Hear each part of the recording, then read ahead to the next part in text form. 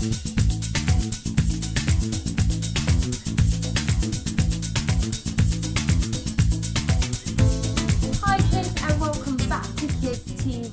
am so excited to be here today. If you don't remember who I am, my name is Monique and I'm the Kids Coordinator in Bracknell site.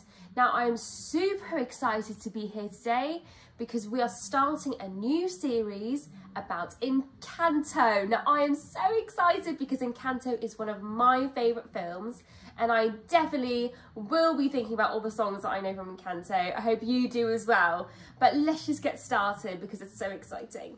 So today we are going to be looking at the family Madrigal. Now this family is quite gifted, so each person has a unique and special gift. How incredible! So let's actually talk about some of these gifts that this wonderful family have. One person has the gift of making flowers, that's so cool. One person has the gift of strength. One has the gift of hearing really well.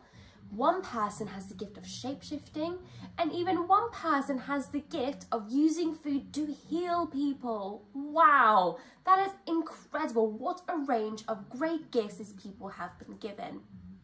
But if we look more into our lives, what special gifts do we have, and who has given us these incredible gifts? I'm going to quickly read through a chapter for you, and this is from 1 Corinthians chapter 12 verses 4 to 11. There are different kinds of gifts, but they are all from the same Spirit. And there are different ways that God works in people, but all have these ways of God works in us all and everything we do. Something from the Spirit can be seen in each person to help everyone. The Spirit gives one person the ability to speak with wisdom, and the same Spirit gives another the ability to speak with knowledge. The same Spirit gives faith to one person, and that one Spirit gives another gift of healing. The Spirit gives to another person the power to do miracles, to another the ability to prophesy, and he gives to another the ability to know the difference between good and evil spirits.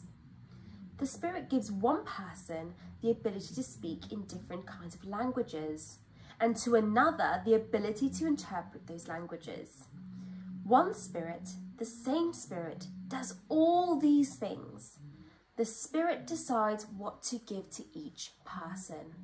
Wow, just reading that, what a lot of gifts this one God gives to people.